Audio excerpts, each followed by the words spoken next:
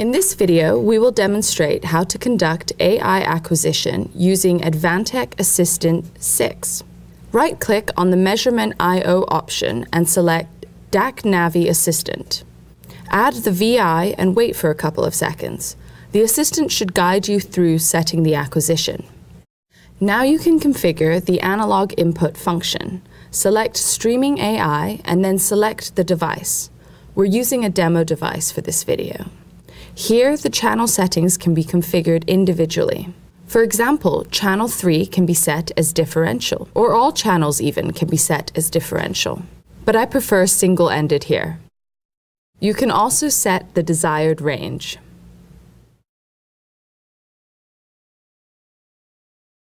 Select the channel you'd like to acquire and configure the sampling rate and scan clock if necessary.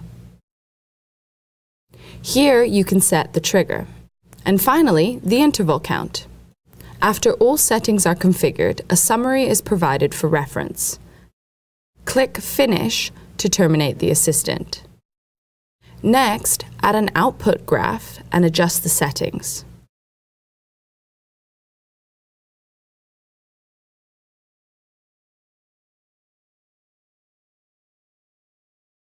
Add a stop button for terminating the acquisition operation.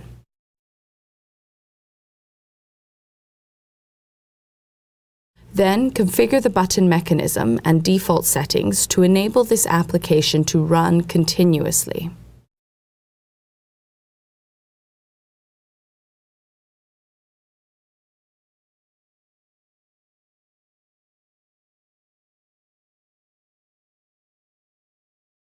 After the button and graph are set, we need to add the application to the loop so it can run continuously as expected.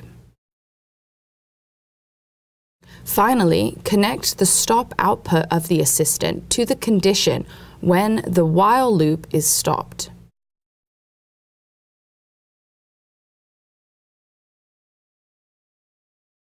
Now you're ready to begin acquisition.